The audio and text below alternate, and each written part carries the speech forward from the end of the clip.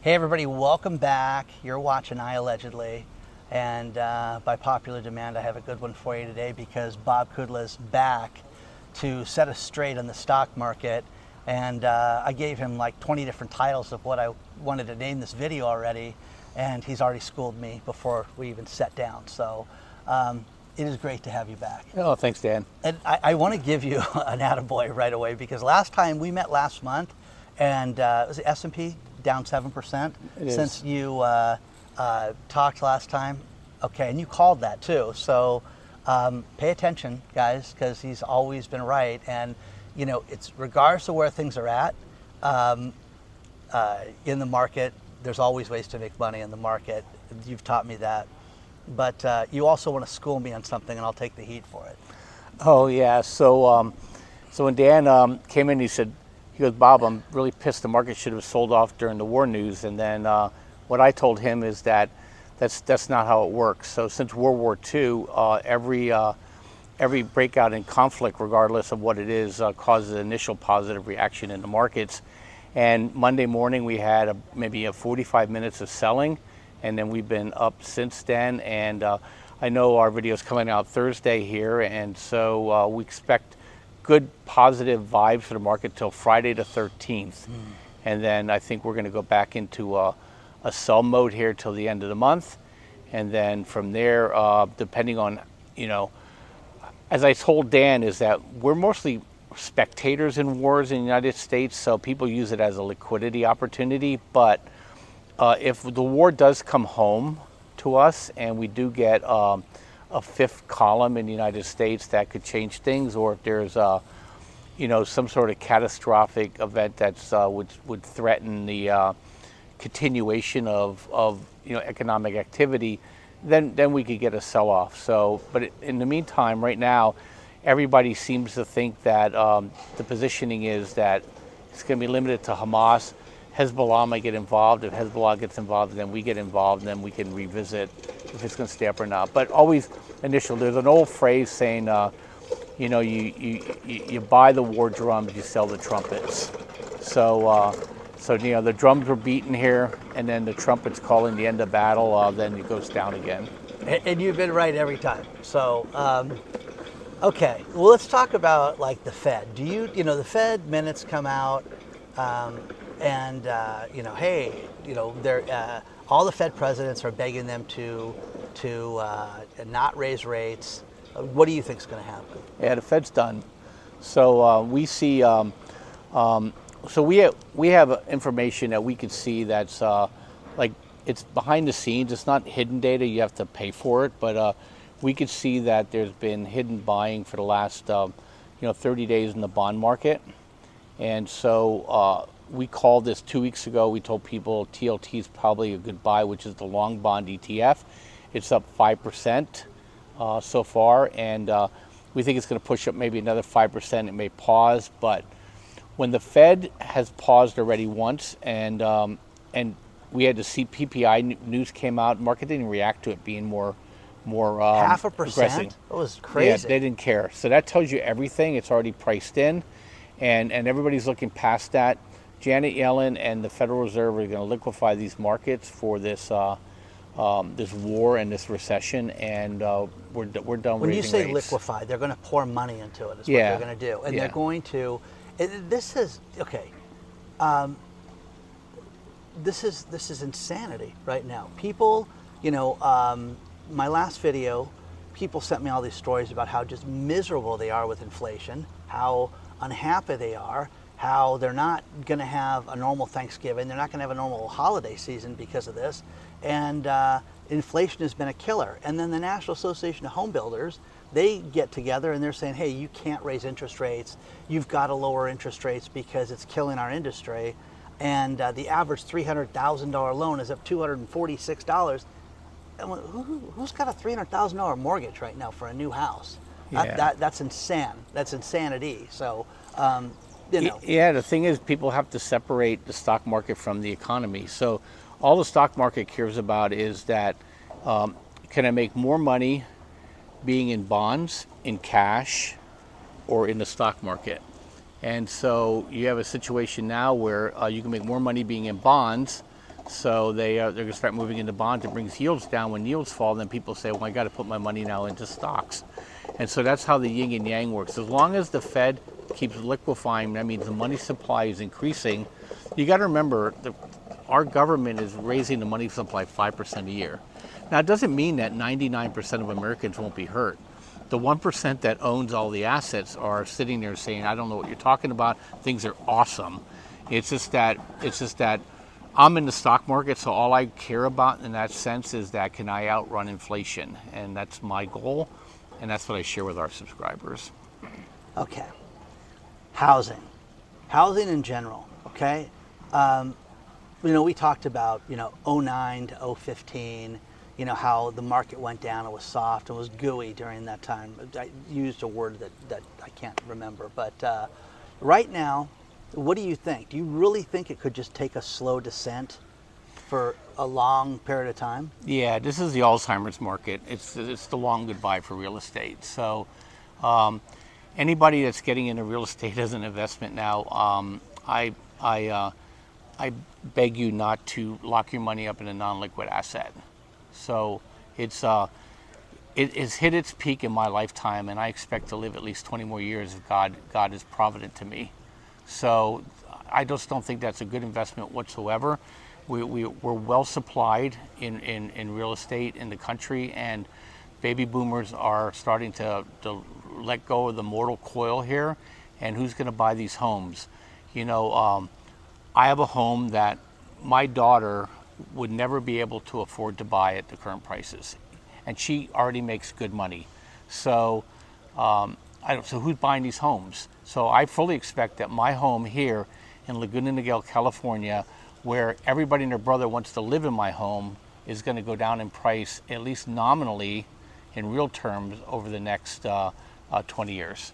So, if you look at it and we get this long inflation, your house may just sit at the same price for the longest time. Now, is that the type of thing that people, hey, my wife, because I get letters from people, hey, my wife and I are arguing, should we buy a house, should we not? And I tell them, don't right now, just wait, because there's deals out there, and everything I've looked at over the course of the last 3 months has gone down in price. Every area has gone down in price, everything. And now, yes, some of these houses get sold, and yes, some, people have paid above ask and things like that, but this is crazy right now. It really is. Yeah, you can't look at neighborhoods, and we still live in a bit of a bubble here. I would tell people, don't buy in front of a recession, buy after a recession, because we're going in. We're technically in one now, depending on how you like to count it. The government doesn't count it that way, but we're going to be in a recession probably through middle of 2025. The thing I've been warning everybody for 2 years, but okay, yeah. So yeah. So okay. Patience, my friend. Everybody gets upset when I talk over you, but I always get excited when you're here, okay? Let's put it that way, so you guys can save that one for a rainy day. Just keep yelling at them. Yeah, okay, thanks. Okay. As far as trading, is there sectors that you like right now? I mean, I know you like you like nuclear, you like uranium. Is there anything else that you're really hot on right now? Yeah, look, I never left my long energy position. I was long energy, short tech during this 3-week sell-off that we had. Energy is going to remain bid. There's not enough of it. Volatility in the Middle East and Russia are going to make sure. We're going into what's called resource wars. So you have countries now that are stopping the exporting of their product. Mm-hmm. That's why I love uranium. It's in short supply. And I love coal. And I love propane. I love natural gas. Natural gas will outperform oil here in the next 6 months. So really, yeah. And if you noticed, one of my family's biggest position, and we own a lot of it, is ExxonMobil, and they just became the largest holder of fossil fuel assets in the United States through their purchase of Pioneer this week. Yeah, and and that's shale. So whenever people talk about shale, oh, shale's over, done. ExxonMobil's not stupid. They know how to grab that oil out of the ground and the gas out of the ground, and so ExxonMobil is a great one. And an Occidental Petroleum may get sucked up by Chevron here in the next couple of months. OXY? OXY. So keep an eye on that one. The second tier oil companies are probably going to get all scarfed up here. Oil is not going down. This is seasonally weak right now for it. So, but middle of November through February. I expect oil through Christmas, through New Year, is going to start ramping up again, probably over 117 a barrel through the next peak. Hey kids, I'm getting you oil for Christmas, okay? So, okay, so oil's going to go. So what do you think, okay, per barrel price of oil, what do you think at? Do you think it's going to go well over 100? Yes. Yeah. We have the way oil works in these big rectangular price ranges. And since we broke back into this new range again, higher, is that as long as it doesn't break back below $80, $81 here on a weekly basis, it's going to go to 117 next. Wow. So, wow. And that could be early spring, or if something crazy happens in the Middle East, it could be tomorrow. Do you like the ETFs for oil, gas, natural resources like that, I like to buy the biggest player. For myself personally, like I own EQT, which is the largest natural gas producer in the United States before ExxonMobil just became it. We own ExxonMobil, we own Oxy as a family, we own Canadian Natural Resources as a family, we own BTU, which is the coal company, and we own Suburban Propane. There's some shippers that we love. There's an absolute shortage right now of natural and liquefied natural gas going into Europe for the winter. So FLNG is hot, and then we have GSL, and there's another one called TORM, TRMD, which is an awesome company, pays almost 20% dividend yield, and it's growing.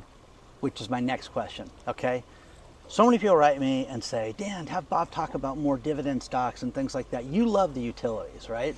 No, I hate utilities. I love energy dividend companies. Energy dividend companies. Thank you. Okay. So energy dividend companies, does Exxon have a dividend?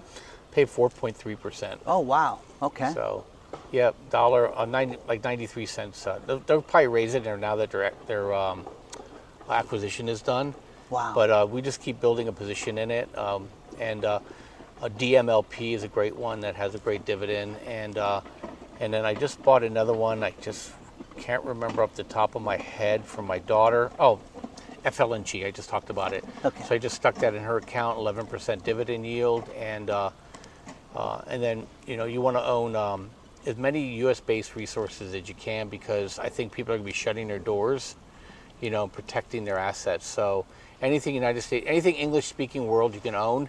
If it's not in the English-speaking world, I wouldn't buy a company that is trying to extract assets out of the country, because Nigeria and Niger have just both locked down their exports. Okay. And I expect to see Russia lock down their exports. What about Canadian mining and things like that? They're just fine. Okay. Canada's not going to screw us because they need us too much. Okay. So.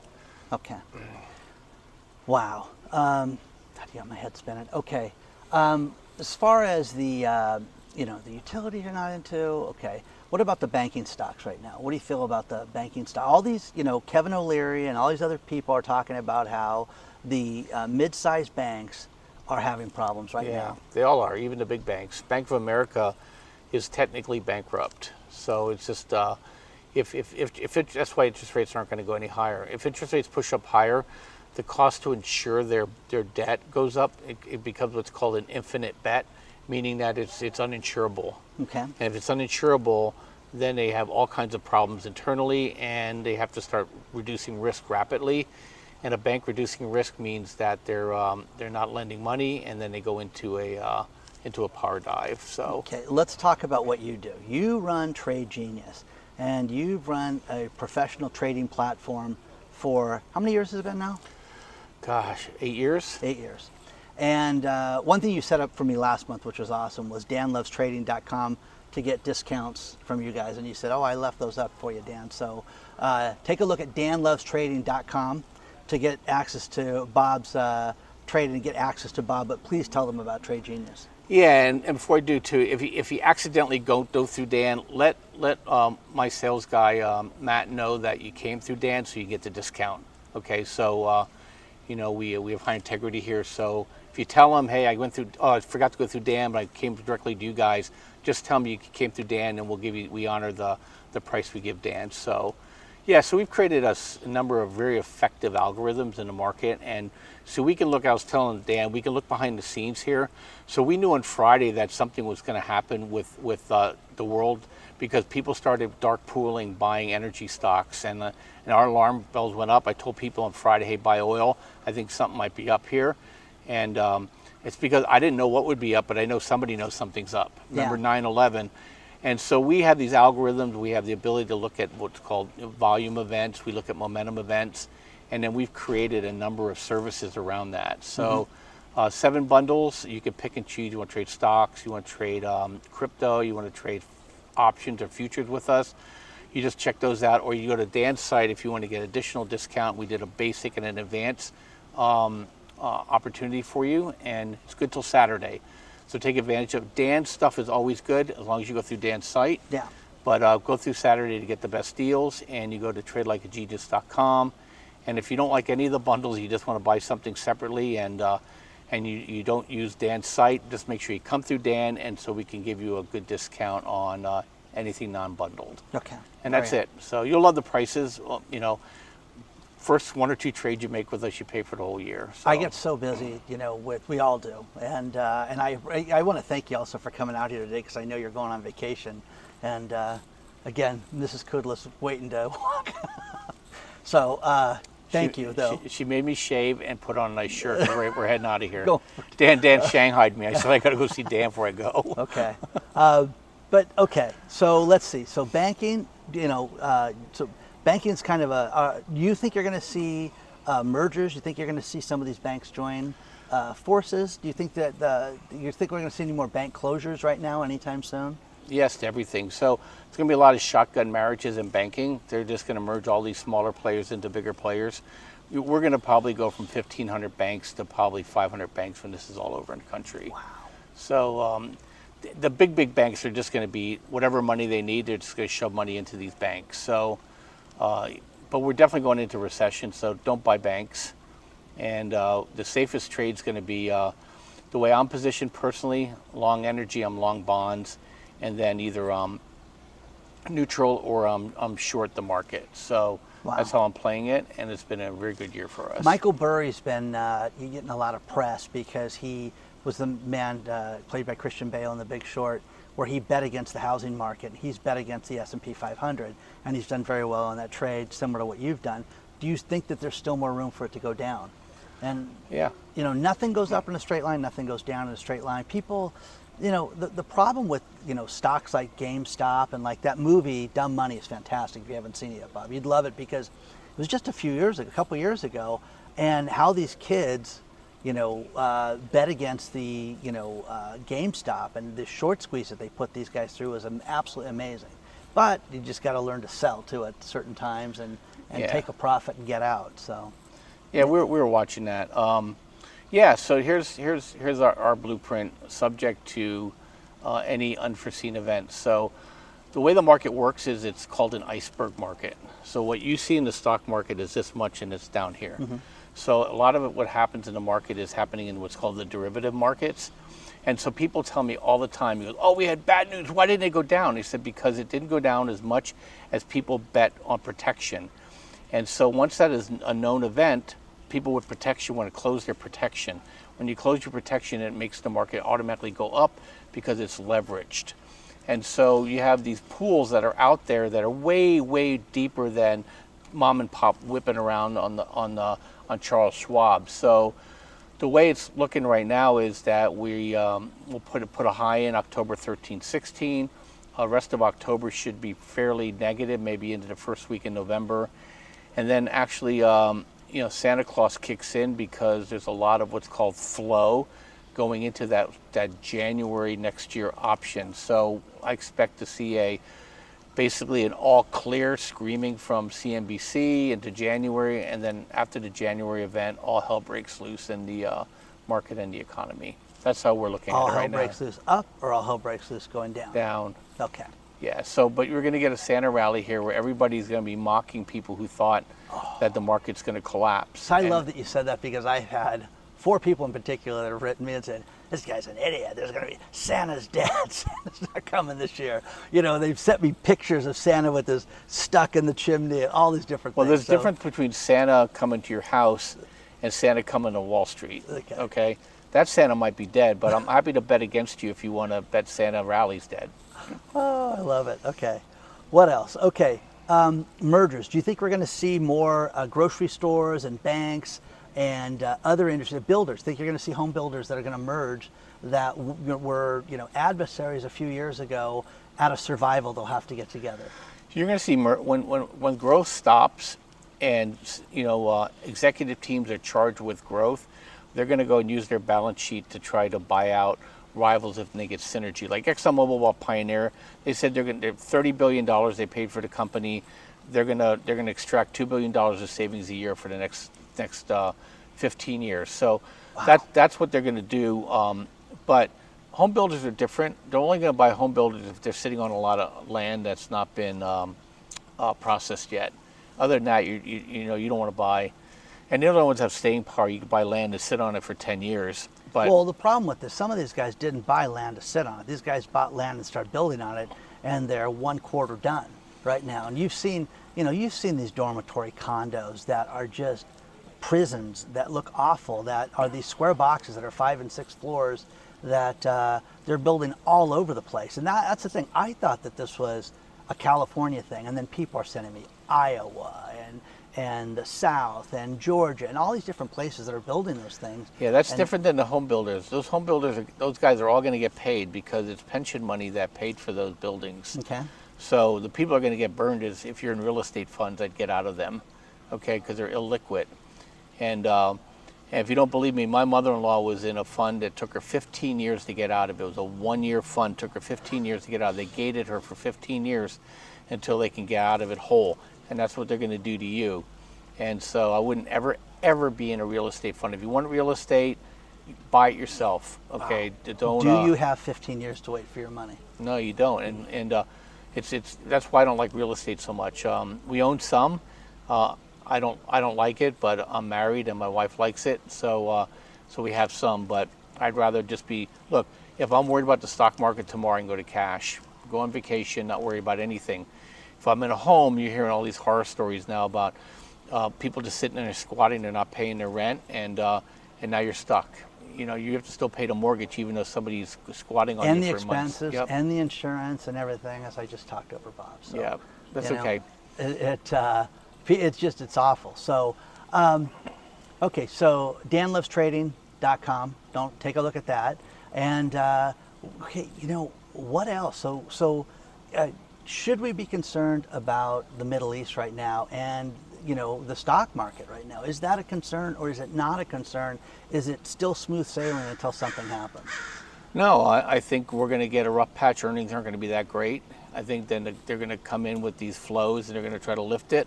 And then 2024 will be pretty much an awful year to be in the stock market. So, but look, the Middle East it's unknowable. I mean, just so people know, I was in the Marine Corps when our barracks got blown up by Hezbollah. So these people, you know, there's a difference between Sunni and Shia Muslims. Okay, the Sunni Muslims aren't waiting to herald in the 12th Mahdi. So Shia Muslims believe in the ushering the 12th Mahdi, and they want to help bring that about through. You don't care. You can't threaten them with death. Death is glory. Death is, and you say, hey, you can nuke the world. You know, you could probably talk Saudi Arabia about nuking the world because they want to have their nice house. You talk about people who want to bring the 12th Mahdi, and they don't care about nuking the world. That's why Iran is so unpredictable. Mm-hmm. So you have an environment now where people with means, technology, motivation, okay, and religious conviction to herald in something that's really awful for everybody else. So it's unknowable, and right now we're that's why we parked 2 aircraft carriers off the coast of Lebanon, and you know, to intimidate you know, the players in that market and that economy, to keep from doing something that could really cause World War III to break out, and it still may break out. So yeah, I mean, look, we could be talking today, and tomorrow we can have a dirty bomb going off in New York and the market's down 40%. Okay. So, we're that volatile right now. That's why you got to be really, really, really careful. I'm in energy because energy likes fear, you know, but the rest of the market does not. Okay. Final thing, I love metals, love gold, I love silver. You know, what do you think about metals? Gold, silver, platinum, palladium. What do you think about everything? They love pauses in the Fed. So I've been adding to my position since we talked last. It's gone down since we talked last. Yeah, it's been basically I think it's on sale, but that's Dan's way of putting it. Yeah, look, it's consolidating on high, meaning it didn't. When markets sell off, you know, you're looking for if it can maintain the top third of its move and it's holding. Silver, gold, the miners have held up wonderfully, and yeah, when the Fed pauses, and then when the Fed cuts, that's gold, silver, Bitcoin time. Okay. So if you like it, you know, buy them and just work your way into a nice position. That's what I'm doing, and I think it'll be. You'll be happy when they bring interest rates back down to zero here in the next 2 years. Okay. We'll end it with cryptocurrency. I've been getting. I mean, you guys, I haven't found this much cryptocurrency out there. Do you think that Bitcoin and these altcoins and things like that are going to be dramatically affected in the near future? Yeah, and look, Bitcoin will be affected by a recession, so we're expecting some pressure downward on Bitcoin. It has these occasional pops like it did 2 weeks ago. We're expecting another pop, maybe $1,000, $2,000, but when the market really sells off, we could see Bitcoin back under 20K. Stay away from the altcoins, it's winter for them. And then once that Bitcoin bottom is put in, then I think people are going to see a 5x move higher in Bitcoin. Wow. And then if you own the Bitcoin miners, they're going to run at probably 25x from their lows. Okay, so 5x, you could see $100,000 Bitcoin is what you're saying? Yeah, from the bottom, sure. Wow. Okay. Guys, take a look at danlovestrading.com. Thank you so much for coming out here. And I'll thank your wife when I see her for letting me steal you away. But I always appreciate your expertise, and I know how busy you are. And the cool thing about if you guys sign up with him, he's got ways that when you're in his platform that you can communicate directly with Bob. And I've seen guys use his platform and have very little money involved, and then they make so much money a week by trading. And it's a great place to learn, and also it's a great place to invest and put your money into. Yeah, and we're not guru based, so we have indicators that literally you look at it, you know whether I should be buying or selling or holding a stock. So we try to demystify things for you, and then also too, you know, every day we put a podcast out. It's free on YouTube. Now take a look at that, Trade Genius. You'll like it. It is. It's fantastic. So please don't forget to hit the like button. Don't forget, if you want to get a hold of me, email me at hello@iAllegedly.com. That's the only email that address is being answered to right now. And onward and upward, guys. We'll see you very soon. And thank you very much. And have a great vacation. Plus, Bob's going on JSX too on his trip, too. So he's very excited. His first trip on JSX. So anyways, guys, thank you very much for being here, and we'll try to get Bob back again soon.